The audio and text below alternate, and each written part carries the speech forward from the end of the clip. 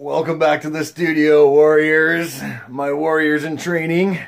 Boot camp begins today. Are you ready? I can't hear you. Are you ready? I can't hear you. No, like, really, I can't hear you. That's not the way this works. I hope you weren't yelling at the TV and someone in the other room was like, what's going on? Alright guys, what is going on? I hope you're having a wonderful day. I hope you've got your pad. I hope you went out and you got your pad and you're ready. You're ready for this airbrush journal for this 20 hours that I've challenged you. Are you accepting my challenge? Of course you are. You're not going to back down in the face of me. Alright guys. Alright. So, if you remember episode 2, we started spraying some paint. Well, we're going to get right back where we left off. There were some comments and some questions on the video, so we're going to mix a little bit of paint, thin it out. I'm going to stay away from the inks today, and we're just going to go with the Auto Air, the Createx. It's virtually the same acrylic paint across the board, different variations of tones, but the paint itself is virtually the same. And if you caught my hack video, number 2, then you will know there is a way to do this cheaply, thinning out these paints, keeping these brushes clean. If you haven't, definitely check it out, guys. Knowledge, who doesn't love new knowledge? Alright guys, I'm gonna flip you around, we're gonna get right into it. I know you're eager to learn and I'm eager to teach, so let's get on with it. Alright. Alright guys, I hope you got a couple pages that look like this already. I hope you haven't been wasting your time. Alright, tools of the trade for today. We've got our paint reducer, we've got our opaque, semi-opaque paint, and we've got a pen, a ruler, and a straight edge of some sort, because we are going to be doing some stenciling. So I recommend just a little business card. It's a little bit of a thicker paper stock, and it's easy to hold on to. And we're going to move on to mixing some paint. So today I'm going to thin out some of this paint for you, so you guys can kind of see how it sprays straight out of the bottle. And once I reduce it, how it sprays, well, a little bit better. Alright guys, check it out. Alright guys, now I always like to keep a little bit of cleaner in the base of my airbrush, just so that any paint that may have been left over in the reservoir that may not have gotten cleaned out the last time I used it, it's not going to dry in there and cause any more issues. So you just blast the rest of that out of there. I'll even clean it out with my paper towel, just get my finger right in there. Some of the smaller cups that you can't get your finger, I like just to roll the paper towel into a little nub. Get that in there as much as you can, reamer out. Alright guys, so this is going to be blue straight from the bottle. Let me set this up a little better.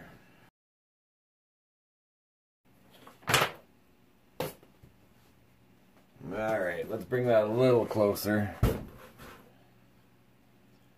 Alright guys, so I'm going to call this my test sheet. And I'm just going to spray and see how the paint's flowing out of my brush. Alright, I'm about an inch away. I'm hardly pulling back on the trigger, guys. Ooh. And this is a common thing that'll happen if you have some paint on your tip and you just give it some air before cleaning it off. You get little splatters like that. And this is why when using an airbrush you always start with air, keep your trigger down, and slowly apply the paint. Start with air and slowly apply the paint. Remember, constant air, slowly apply the paint. Should I say it again? Nah, you got me. So that's spraying quite nice, straight out of the cup. Where did that little stencil go? See how our blends are. We should go the other way. Let's go the other way.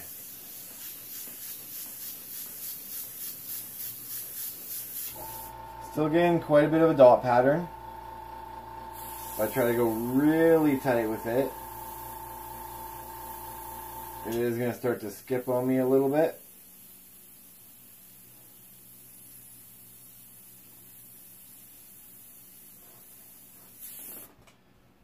So I'm going to thin that out about right in half.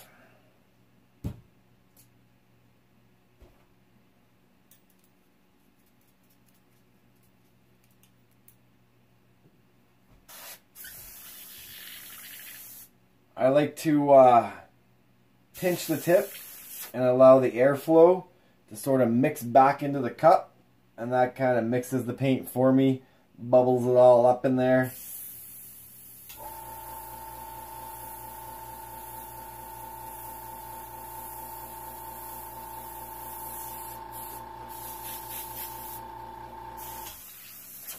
Sometimes it takes a while for the paint to fully mix.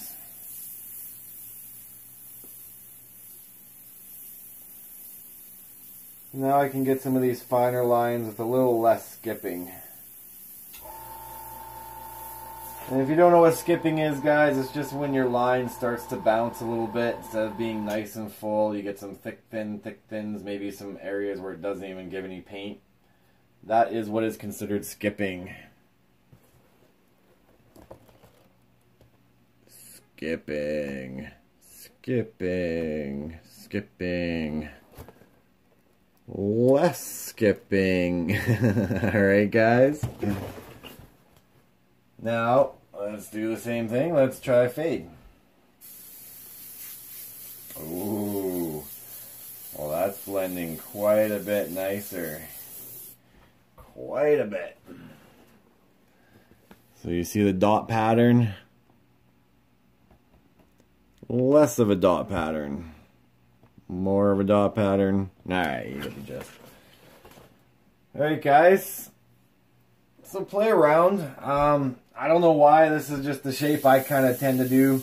Or I'll do circles when I'm trying to mess with my paint to see if it's spraying out to the consistency I want. Sometimes I'll do big spots where I'm starting. I just kind of blend it out just to see how it's blending from the center out. Good little tricks to practice. If you want to start doing lines back and forth, up and down, whatever is comfortable for you guys. I recommend doing a bunch of that. I mean, it's just going to get your muscle memory. It's only going to fine tune you. Understand how your paint flows through the brush. But I know a lot of you guys are possibly past that stage. So I know you want practice, you want to get that muscle memory. So we're going to get into some more techniques here. This is where the pen and the ruler are going to come into play. Alright, guys, and I'm not measuring anything out here, okay? I'm just going to go the width of the ruler over width of the ruler over, alright? And top and bottom, side to side. I'll time lapse this. Enjoy the ride. Dr. Seuss. I love Dr. Seuss.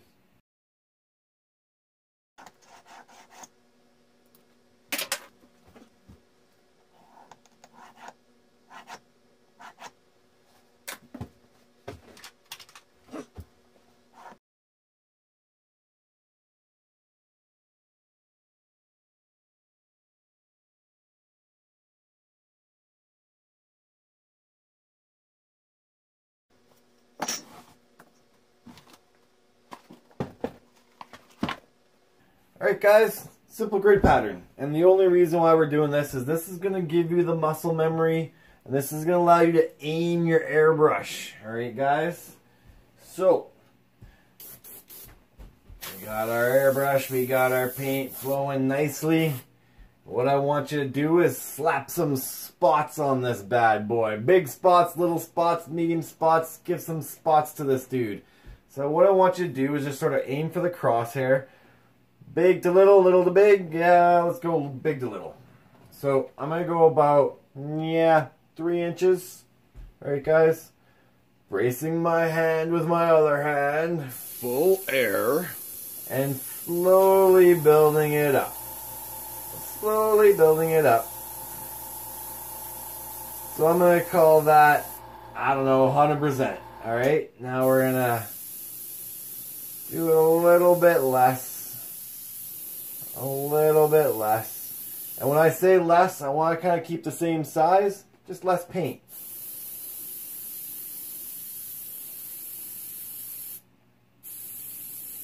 I know my pen shredded my grid here. Gotta love technology. Alright guys, practice that a few times. Kind of go what I guess would be 100%, get that fairly dark. And then start gradually using less and less paint until it's just Alright guys, so big dot, medium dot. Now I'm about 1.5 inches away, guys. About 100%. A little less. A little less.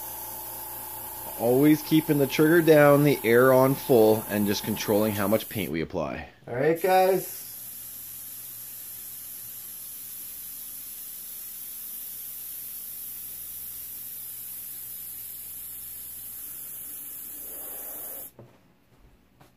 I want to see pages. Pages of big dots. Pages of medium dots. I know a lot of your dots are going to end up over here and over there. But this is how we work, guys. This is how we learn. We aim for a goal. And once we reach that goal, we aim for another goal. And we keep aiming. And we never lose sight. And we never lose track. Alright, guys. Practice makes perfect. So big dot, medium dot. Now I am going to be about, man, 1 centimeter. Okay. And now at this point, because it's very easy to start having your brush wibble wobble on you. So at this point, I'm going to be having my knuckle on my piece of paper. And I'll be holding my hand right here. Centimeter away. Little dot.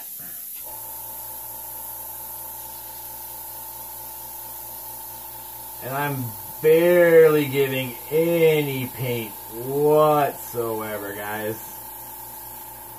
But this is going to train you to understand where your paint is going to come out of your needle. So this is going to train you, guys. About 1 centimeter away. Brace yourself. Little dot. Little dot. Little dot.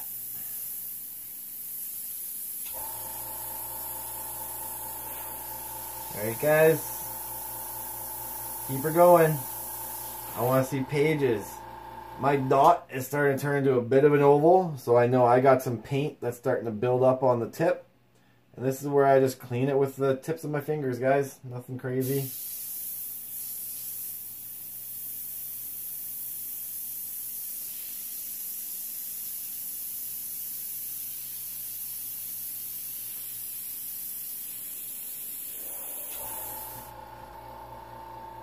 Pages! Pages, guys! Don't stop at one, alright? Even if you get it good the first time, consider it a fluke. Alright? Keep going. Keep going, dude. The only way you're going to get that muscle memory is to keep training yourself to put those dots exactly where you want them. Alright, guys? Shoot. I shouldn't have used the whole page. Alright, I'm going to, forget it. I'll grid out another page, guys. We'll come back. Alright, guys. Now is where the little stencil business card comes in handy. Comes in play. Okay. So, we're going to work on some fades. Alright, guys. Fading, blending, same sort of thing. So, just rest her up against your line. And start hitting her heavy. Maybe we'll just do 1 square at a time. Maybe, no, you know what? Let's do 2 squares at a time, guys. I don't want to make this too difficult. 2 squares at a time. Blender halfway. Alright, 2 squares at a time. Blender halfway. And do gradients, guys. Maybe this one you only blend 1/4 of the way. Maybe this one you blend 3/4 of the way. I think you feel what I'm putting down. Oh, look at that. Going too fast, too much paint. My paint's nice and dry over here because I'm giving enough time to dry before I move on. However, the stencil never had enough time to dry. So that actually got to be so wet where it dripped off my stencil and down onto my piece. Yep, keep that in mind, guys. Keep that in mind. But what was this? Was this a mistake? No, no, no. This was a lesson for you and me both. Alright guys, work on different types of gradients, different types of fades. You know, if you want to start doing corner fades, bring her down, maybe bring her up. But work on a couple different kinds, okay guys? Don't set yourself up with just the one and think you're done. Alright? Play around. This is the cool thing about having a whole pad. Nothing says you need to stop on page 7, guys. Keep her going. Keep that drive alive. Drying off my stencil. What did we learn? Smarter, not harder, guys. And maybe you want to start playing with bringing it in. Now we start to get into the sort of cylinder type looks, guys, when you bring your fade from one side. I'm out of paint. Intermission.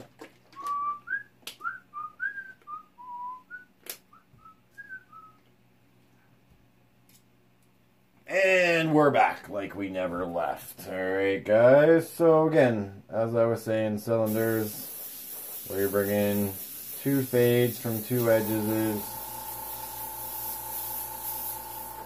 Bringing it in. Bring it in. Bring it in, guys. Drop shadows. You want to start messing around with some drop shadows too, guys? Pick a corner, alright? So, line that up against the corner. Pick a light source. Remember, I like to put little arrows where my light would be coming from. And if my light's coming from this direction, my shadow for this square would be something like that. If my arrows are coming from this direction, well, my shadow would be something like... Hope my wrist ain't in the way there. Yeah, it is. Alright guys, if my arrow's coming straight on down, then my shadow the would wrist be isn't the something problem like... anymore. It's the whole arm. Alright, and if you want to give it just a little bit of 3-dimension, hit that whole area.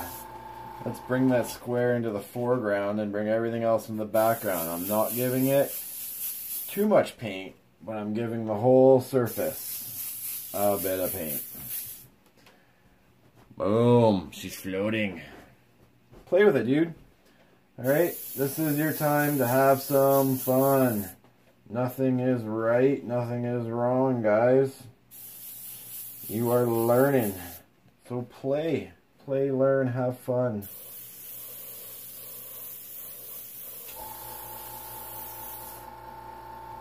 Alright? Pages! Pages, guys! Alright, guys, there you have it. Alright?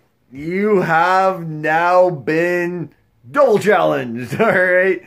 Giving you some tips, some tasks, some techniques that you can now take with you. Spend the next couple weeks while I get back to work and start making some real money. Spend the next couple weeks practicing, honing your skill, guys. Ain't nobody gonna do it for you. Put those hours in. Let me know your progress, guys. I love to hear the feedback. Hit me up in the comments. Questions. You got questions? Hit me up in the comments. If you think you can add to this amazing channel, hit me up in the comments. If you think I suck, Hit me up in the comments, guys. A thumb down does nothing, right? It's like, okay, what didn't he like? Give me some constructive criticism. Make me better while I make you better. I don't shun it down, guys. You can't hurt me. You can't faze me. Oh, I'm invisible.